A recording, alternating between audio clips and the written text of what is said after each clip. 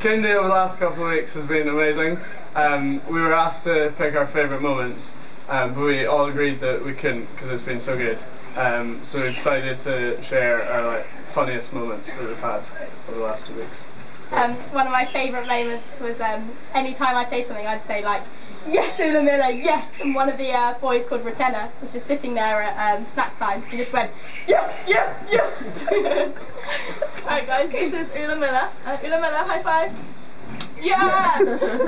my funniest moment was one of the first few days of Kindi, and I was rewarding one of the girls for teaching how to count 1, 2, 3, and tried to do a high five, and she had no idea what was going on, and the entire class cried around and wanted to go. My favourite moments were always at story time. We had some amazing stories, but the morals weren't always great in them, but the kids always loved every story and all the voices that we did with them. And my favourite moment was probably at one of the snack times when the kids were all just sitting eating their snack with their friends, and one morning we caught 4 of them all just raising glasses and having a kind of cheers moment between themselves, which was very funny. And so they were our favourite Kindi moments. Kindi.